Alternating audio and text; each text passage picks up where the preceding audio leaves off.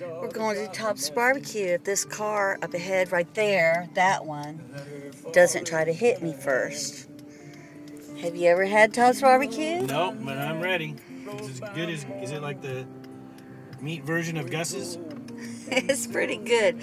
It's faster than most of the barbecue joints, but it's good. And every time I go to Okemah, Oklahoma, except for this last time, because I didn't have time, and I got to Okemah so early, but I always stop by here and get barbecue for like 10 people to go, put it on the cooler, and bring it with me. Is this where you brought that barbecue that time you came to Texas? It is. All right, I know this barbecue. All right. Tops. It's Tops in Memphis.